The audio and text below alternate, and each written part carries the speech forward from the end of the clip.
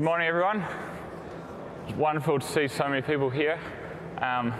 Really exciting to see so many people interested in heat. Can everyone hear me out the back? No? Okay.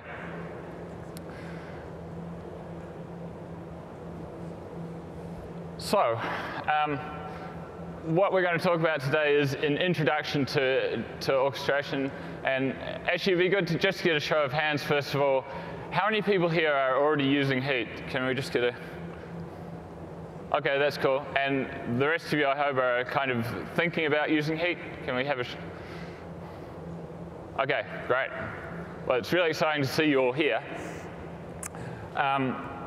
What I'm going to talk about this morning is a bit about what heat is and why you would want to use it. And once I'm done with that, Steve is going to take over and give you a little demo. So he's going to start with some basic templates, show you how they fit together, turn it into a full demo. So it'll be interesting to see if that works.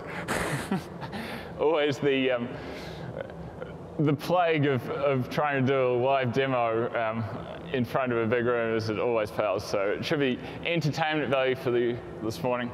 And if we have a bit of time after that, I'm going to talk about kind of what we've been doing recently in the upstream community in heat in the Icehouse release, and the things that we're talking about going forward into the Juno release, which obviously the Design Summit hasn't happened yet, so we're still thinking about those, but we can give you a bit of a preview of what we're thinking about.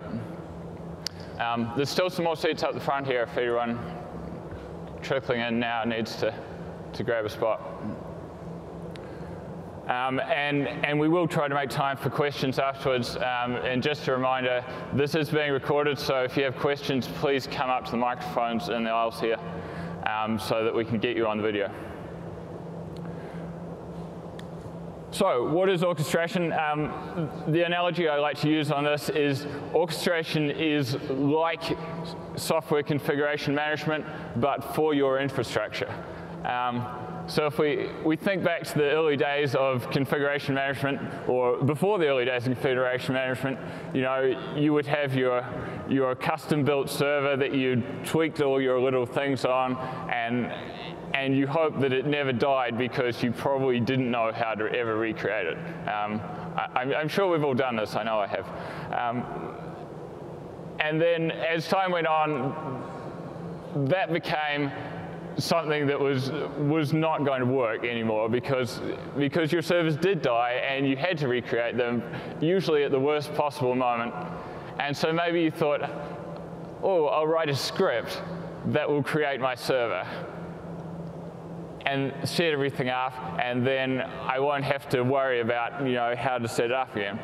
And that worked fine the first time, and then you wanted to change something on your server, and you thought, OK, I'll just go in and tweak this thing. Bad idea. And maybe you remember to update the script, but probably you didn't, maybe. I don't know. And so configuration management came along and said, OK, forget about this imperative thing, do this, do this, do this. Let's just describe what do we want. What is the end outcome that is the good result here?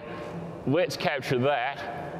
Give it to a tool that decides how to create it, and then when we want to change it, we don't change the real thing, we change the description and let the tool figure it out. And this is not new to any of you, I know, but the reason I'm telling you this story is that I want to convince you that we have exactly the same problem now with infrastructure.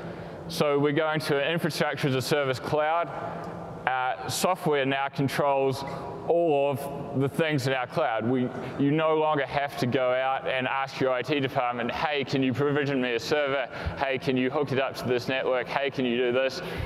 You have complete control over all of that in software. And so now we have this enormous power in our hands, but we have the same problem about trying to control it. And this is the problem that he's just trying to solve. So instead of writing a script to set up all your Nova servers and connect them to their networks and their volumes and all this kind of thing, we're just going to say, OK, let's create a heat template. It describes what our infrastructure wants to look like at the end. and we're going to give it to Heat, and Heat is going to set it all up for us. And then we want to change something, we change the template, Heat will will perform the changes instead of having to fiddle around manually with it. And by the way, at the end, when you're done with that application, Heat will delete everything for you, and you'll know that everything has been cleaned up. You're not having resources sitting around costing you money after you've long done with that application. So that's kind of the value that orchestration is trying to provide.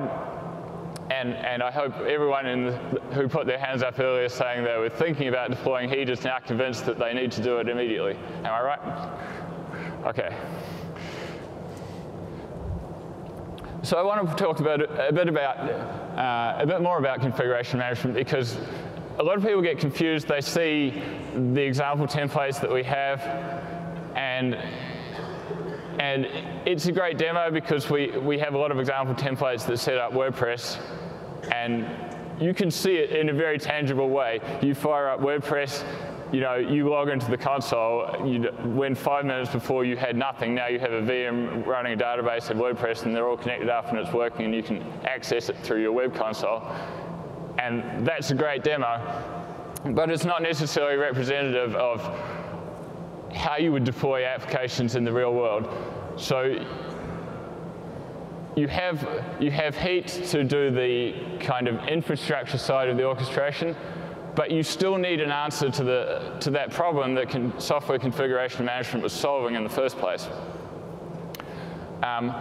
So basically, across the spectrum that I have here on the slide, you need an answer for all of that, to manage that over time, and make sure that you can handle changes to that over time and that you have everything under control.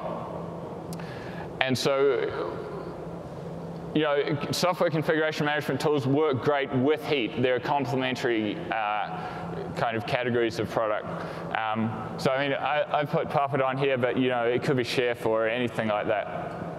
Or you can roll your own. You can do whatever you like.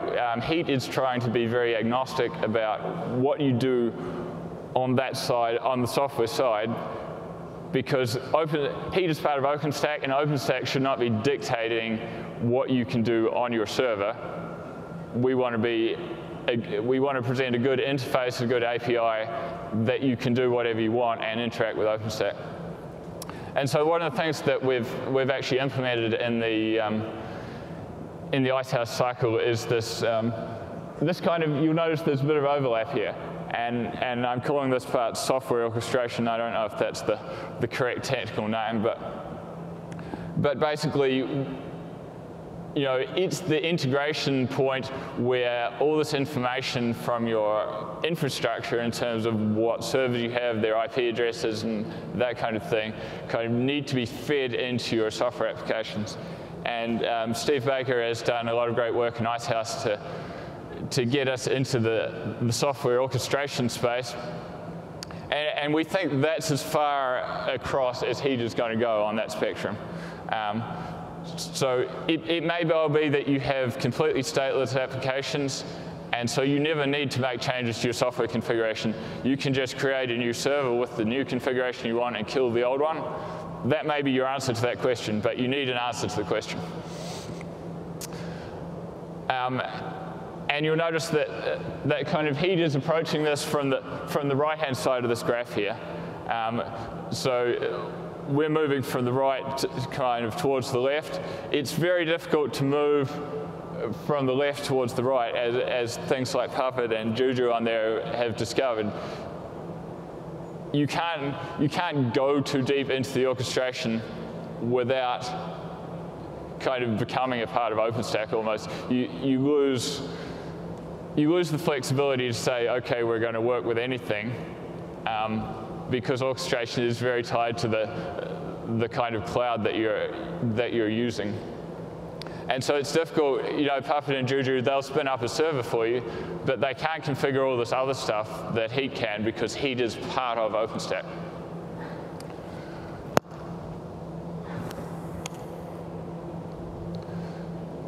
So just an overview of how it fits in. The Heat layer sits on top of the other OpenStack services in much the same way that the dashboard does. I like how we have 2 names for every project in OpenStack. It's as if it wasn't confusing enough for the new people.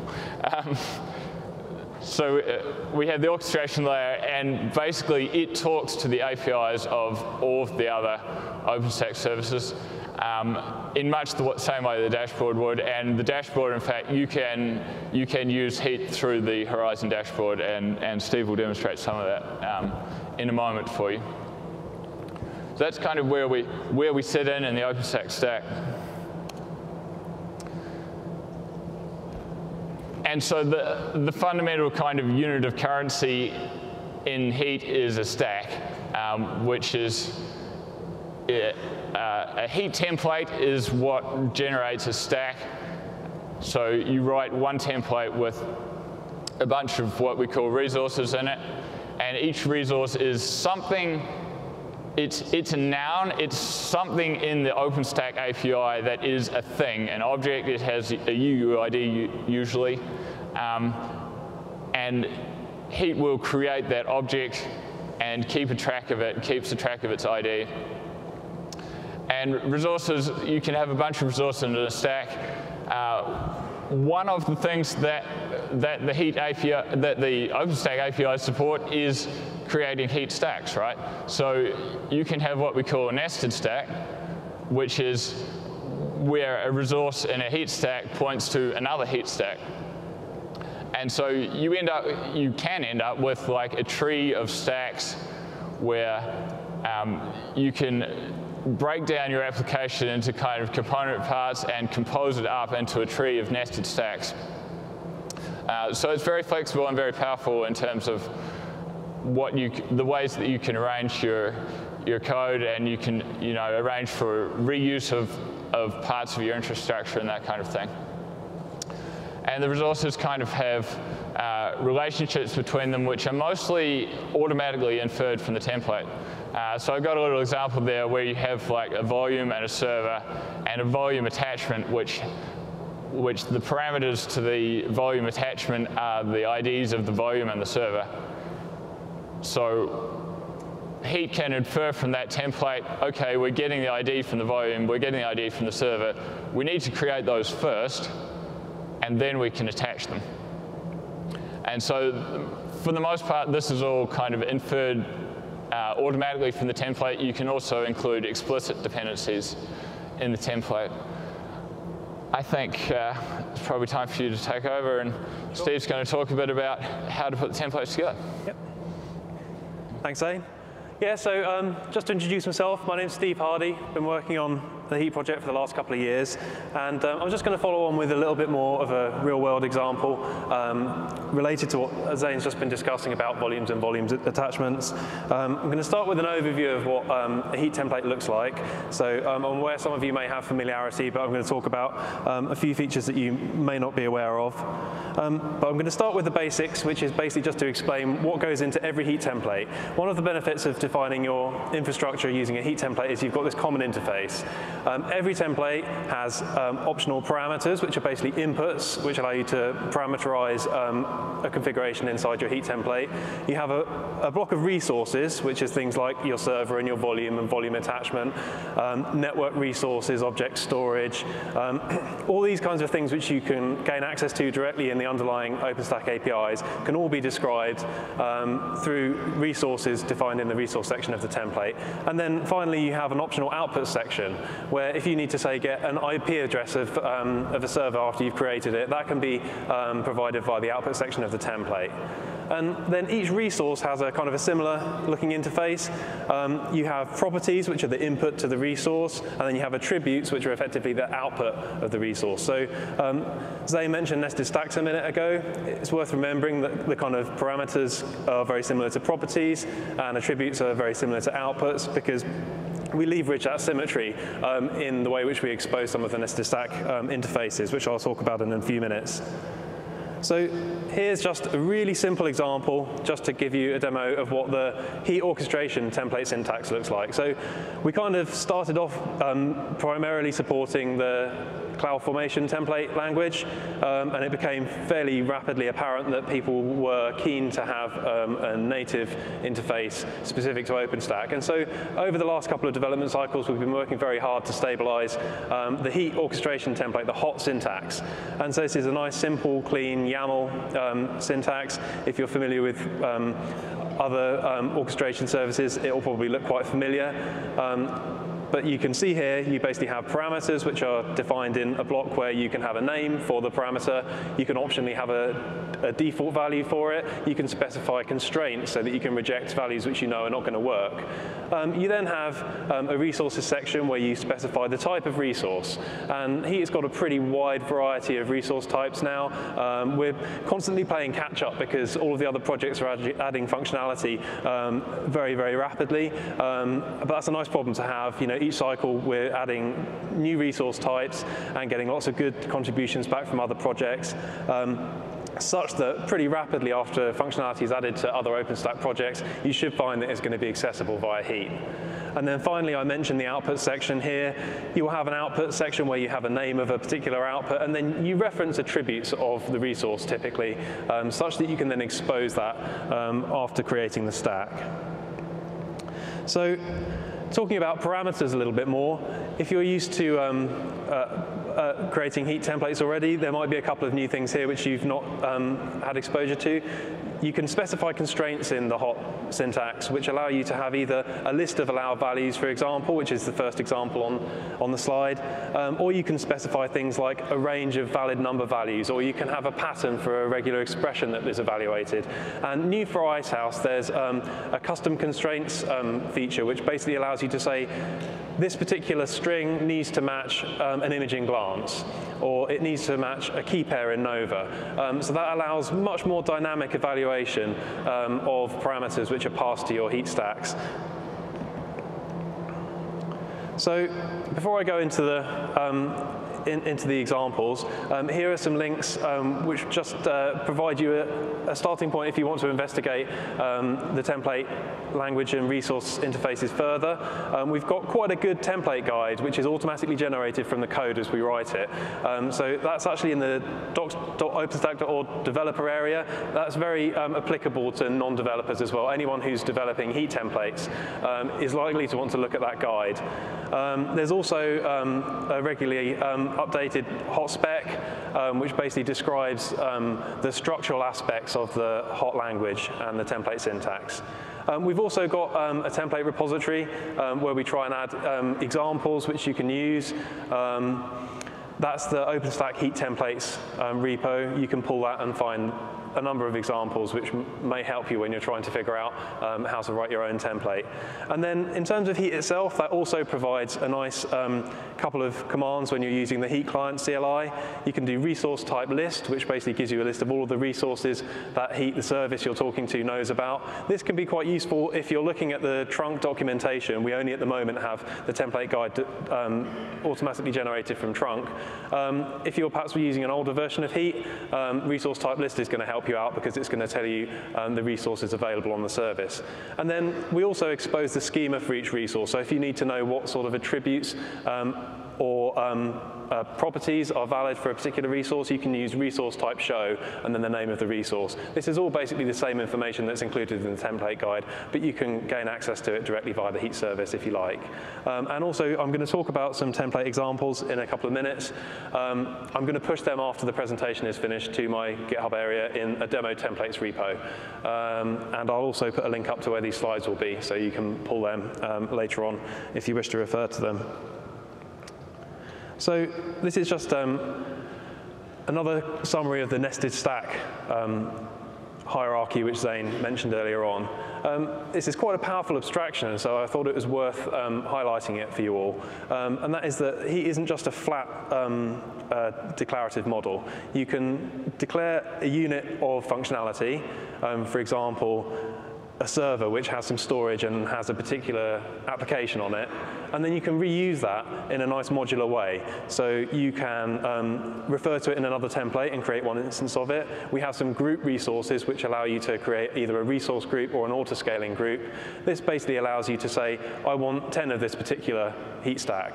And so it gives you quite a powerful and flexible way of reusing templates once you've written them. And it also allows you to have much better separation. Perhaps if you've got different teams within an organization who are maintaining different aspects of your infrastructure, or particular teams which maintain versioned middleware, for example, you could expose all of that via independently maintained heat templates.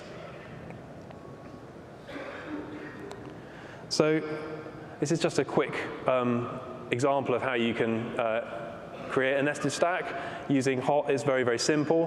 One option is just to put the name of the template that you want to refer to in the top-level template. So here you would have mynested.yaml, which is the stack which you created. And obviously this isn't doing anything, but that might contain a load of additional configuration for a particular application. And then top-level template, you can just put type and then the name of the nested template. Zane mentioned Horizon. The heat support in Horizon is rapidly improving, but at the moment, if you want to deal with nested stacks, you probably want to use the heat client CLI because there are a few limitations in terms of resolving the references to the nested template in Horizon at this point in time. That's something we're hoping to address during Juno. So the next step on from nested stacks, you notice that in my previous example, there's a hard-coded reference to the nested template. So that's one of the bad points of the CloudFormation interface to nested stacks, is the fact that you end up with a hard-coded URL in your template. And if you just want a quick way of creating a nested stack, the interface I mentioned to you just now is a perfectly valid way of doing it. But an alternative is you can create a resource type alias, which basically means you can say, this type name refers to this template. And the nice thing about that is that it's not restricted to names which don't conflict with the built-in type. So perhaps you want to define OS Nova server resource, which overrides the built-in implementation with some superset of functionality. And that's absolutely possible for any user of Heat. You don't need to be an administrator of the service itself. So this is just a little bit more information on that. There are top-level environment files, and you basically have a resource registry is the section in there. I'll skip through these quite quickly because I'm aware we're probably going to be a bit pushed for time. And so this is an example of an environment file. You can have my custom server, and that refers to a heat template, and that's basically just an alias for a nested stack. The other thing which environments allow you to do is specify parameters. So this is an alternative to passing parameters in to your stack every time.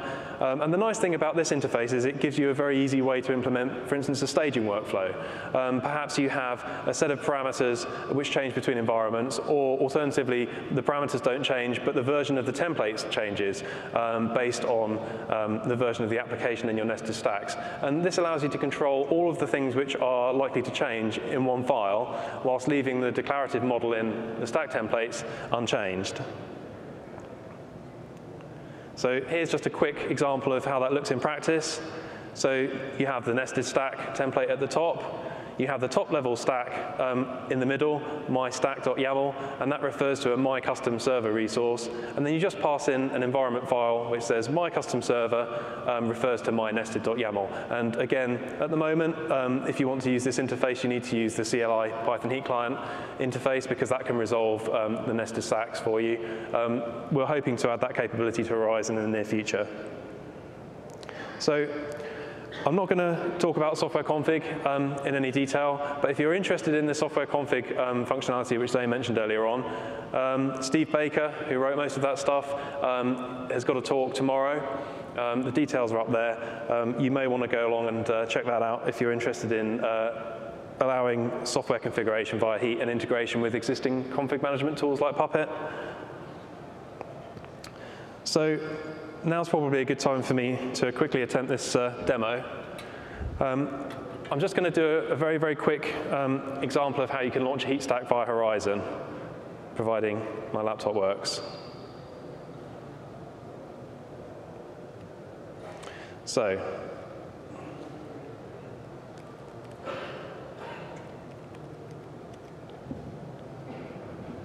So I'm sorry about the resolution on this. It's a little bit difficult for you to see. But when you log into the dashboard, you'll find that there's the project area, and there's an orchestration option on there in recent versions of OpenStack. If you click on Stacks, there's a launch button just here. So you can click on there, and then you have a few options here. You can either have a URL, perhaps you've got a local Git repository, or you want to refer to a template example on the internet, or a local file, or you can directly enter the template here. I'm just going to use the local file in this case. So I've got this example. I'm going to push this example to GitHub after we finish this. And I'm just going to select the YAML file here. You give the stack a name.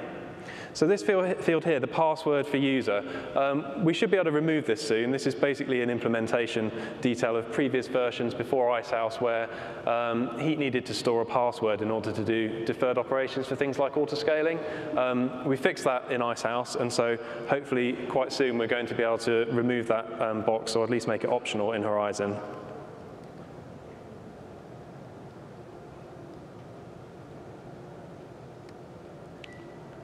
So then you just go down and click Launch at the bottom here. You'll see then you've got a stack that is being created, and there's this topology diagram, which is quite a nice way of looking at the resources in your stack. There's only 3 in this case. There's a volume attachment, and an Nova server.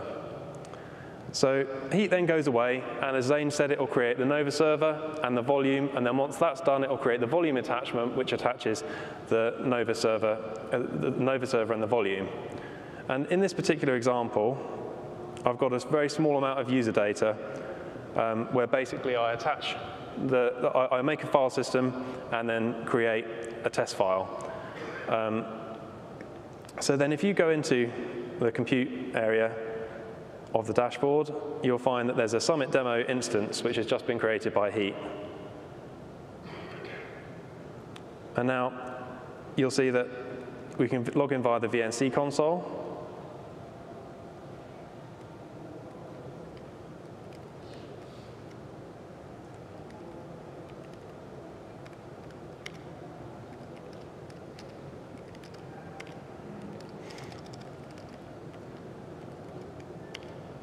So you can see here we've got the VDB device.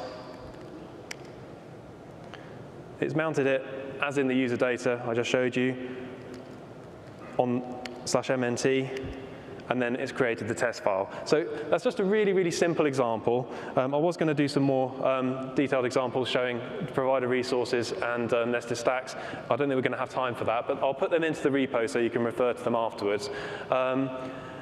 That's hopefully just a brief summary of how you can get started using Heat. As I mentioned, what you might find is if you start wanting to investigate nested stacks, you can use the Python Heat Client CLI tool, which provides a very simple interface on the command line. So I'll pass you back to Zane now, who's just going to cover some roadmap summary. Also, you have a question? Yep, sure. I didn't see you pass any parameters into Heat through Horizon. Is that supported as of? It is, yeah. That's a very good point. So let me just quickly go back to the dashboard. So the reason I didn't have to pass any parameters is because I gave defaults to all of them in the template. So here you can see I've given a default stack key, and then I've got a default of the Syros image, which is the image that I've just booted, which is in Glance. And then I've given a default volume size, 1 GB, and I've given a default instance type. So you can pass the parameters, and I mentioned the constraints here. The nice thing about specifying a list of constraints is that Horizon can go and pull those constraints into the UI, and it gives you a drop-down, and so you can choose from one of the allowed values.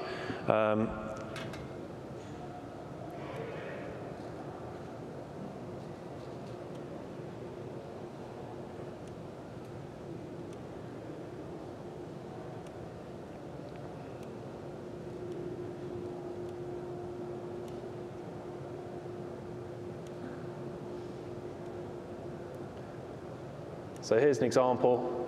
There's the drop-down there, which has got the 2 image types which were in the allowed values in the template. So that was the reason I didn't have to pass any values explicitly.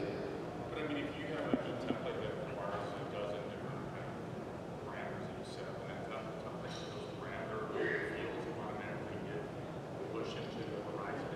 Yeah, so all of the values in the allowed values get put into the Horizon interface, and you can specify defaults for each one. If you need to have explicit input for every one, you would need to enter them manually into the UI, which you can do via Horizon. The reason I didn't make any of them non-defaulted was just to make it easier for me to demo. As I mentioned earlier on, if you think you're going to have a long list of parameters which you can't default reasonably, the way to do it is to use an environment file, which you would need to use the CLI interface for.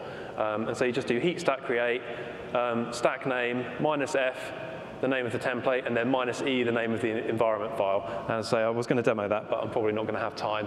If you have a look in the demo templates repo that I'm going to push to GitHub later, then you'll be able to see how that works.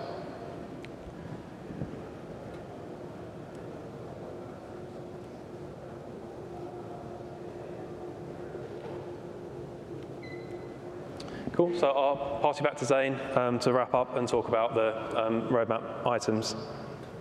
Cool, thanks, Steve. Cool.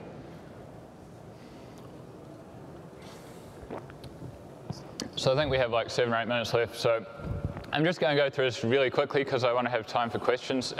If anyone's got questions, maybe start queuing up by the microphones. So thanks, Steve, for putting this slide together for me, because I thought back at Icehouse and I thought, what have we done in Icehouse? Things just move so quickly that you know, stuff is happening all the time and I can't keep track of which version it's in. But a big one is the HOT DSL, so the new heat-native heat orchestration templates. That is kind of officially supported now. It's stable. If we make breaking changes, we will bump the versions on that. So you can write templates in that language with confidence. And that's the one we would recommend from this point onwards. So that's a big one. Software config, Steve Baker's done great work on software config. Go to his talk to learn more about it, but that is kind of the first cut of that is in Icehouse, and there will be more improvements to come. Stack domain users. So Steve alluded to this earlier, that you had to have the user's password to kind of, no, this was a different thing. You had to be admin in order to create a keystone user in order for your servers to talk back to Heat to let us know that things are happening, which obviously doesn't work for when you're not an admin, which is most people.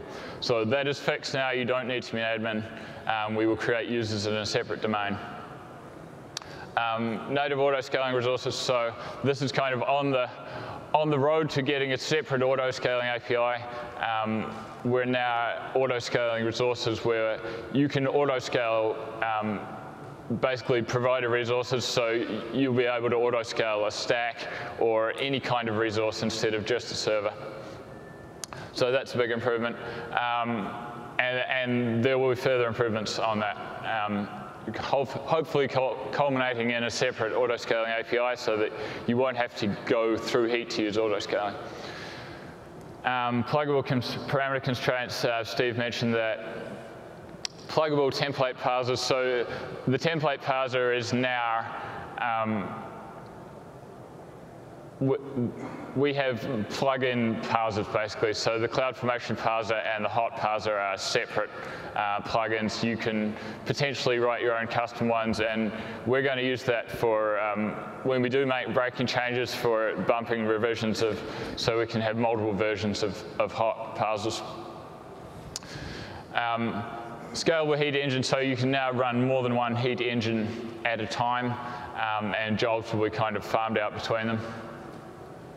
And management API additions, so yeah, we're kind of a constant process of improvement going on with the, for operators with the management API. And can we have a look at the Icehouse? Thank you. So,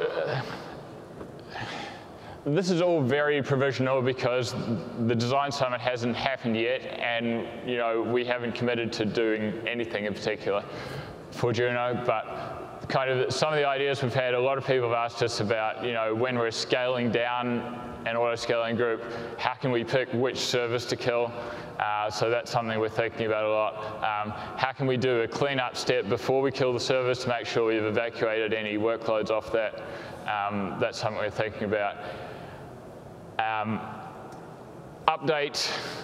So at the moment, if you fail during an update, you have either the option to roll back or not. And so if you either don't roll back or if it fails during the rollback, then there's pretty much, that's the end of your stack. You can delete it, and that's the end of your options. So we're planning to fix that. That's hopefully happening in Juno. I'm working on that, not as we speak, but next week I'll be working on that again.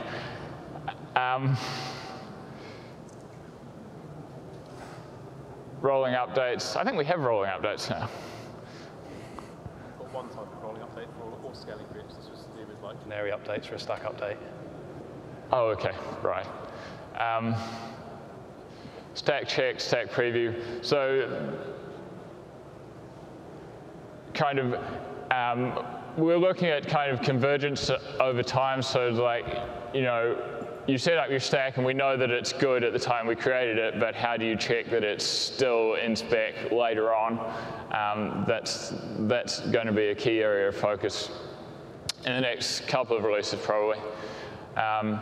And also, how do you cancel an update while it's happening? That's kind of tied up in the how do you recover from a failed update as well.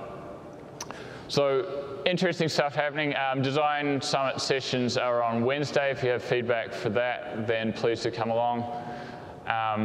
Steve's talk is tomorrow on software config. Highly recommend that one. If anyone has questions, please come up to the microphones and. Yeah, so I mentioned earlier on I was going to push these slides, which includes the link to the example templates. That bottom link there, github.com, HOT DS presentations. There's already some decks in there, but these will go on there later today. Yeah, hi. I've been looking at the Murano project, which basically is a workflow engine that runs on top of Heat, and I've been a little confused about, is that going to get integrated? Is that going to become part of the Heat project? Can you explain what the relationship is going to be? So I don't think it's going to become part of the Heat project. It's a tool that uses Heat. I think they're still kind of an early stage in figuring out where that fits in, but it certainly fits in on top of Heat. But it will be a separate project, and I mean what they're aiming at is ways to combine different parts of applications, potentially from different sources, and kind of bring them together and have a catalog that the operator can provide, so you can pick from applications in the catalog and say, I want this application with this database and this web server or whatever, and grab them and put them together, and they will use Heat under the covers to do that. The exact details are still yet to be worked out, I think, but there will be design sessions about that on tomorrow morning, I think, so you might want to come on to that. Okay. Yes? Yeah, as you iterate HOT, will you continue to invest in CloudFormation translation and extend that functionality? And then second question is, can you comment about any, within Red Hat, coopetition or cooperation between the new open ManageIQ project and Heat? Is there going to be any tie-ins there we can expect? So to the first question, CloudFormation will continue to be supported.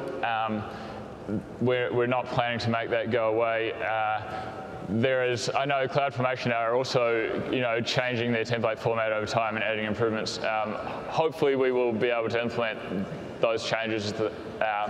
We'll be a bit behind, obviously, but we would like to keep up with them. But it's not the focus of kind of innovation anymore. It's like that's to help people move from AWS to OpenStack. We want to help them move to OpenStack, but we're not innovating in the CloudFormation area. I don't have a lot to say about kind of tie-ins with ManageIQ. There's no plans at the moment that I'm aware of. Yes.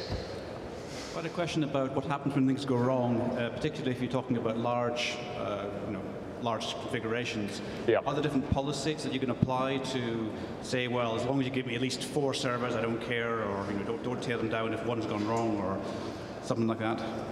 Not at this stage, so that's kind of something we're looking at in the future in terms of recovery from failures. Certainly, so the OOO project is deploying OpenStack on OpenStack with Heat, and so they obviously run into this problem a lot. They're very interested in solving it, and so we will be working closely with them. Kind of one of their core guys is core on Heat as well, and we'll be working with them to try and solve that, but yes, it is, that's an area that needs work, yeah.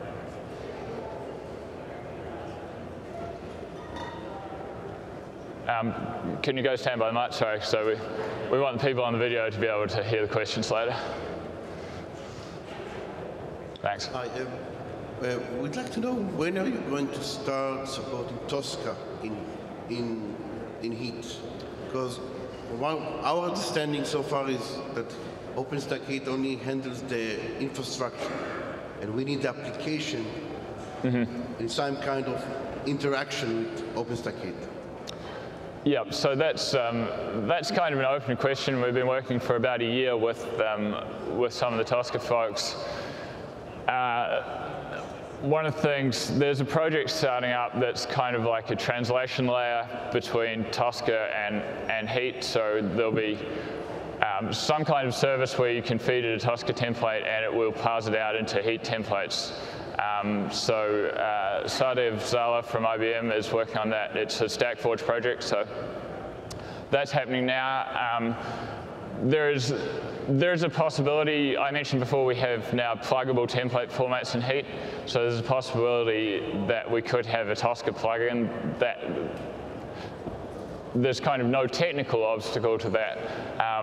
I don't know if anyone's kind of queuing up to implement that, but it's a possibility. The Tosca is a much more kind of abstract thing than Heat. Heat is very concrete. It's like, these OpenStack resources are what we want you to create. Whereas Tosca is like, these are kind of the constraints on which the resources we want you to solve for. So it may end up there's being kind of a solver level that says, and this could be the translator project, that says, okay, here's these constraints, let's solve them into something concrete and spit out a HOT template that is a concrete kind of representation of that. That's one way it could go. There are other ways. We can discuss it more afterwards if you like. Yes? I think we're out of time. I noticed that Heat introduced a user called EC2-user when it comes up. Is it coming from Heat or the cloud init? So that's actually been removed in the latest version of Heat. Originally, we were passing some user data to Cloud Init, which set that user. It was just a historical thing. From Icehouse, that's actually been removed, so it should use the default user created by Cloud Init for whatever platform you're launching. Okay, I think we're out of time now. I think we're out of time. Thanks for listening. Yes, thank you very much, everyone, and we will be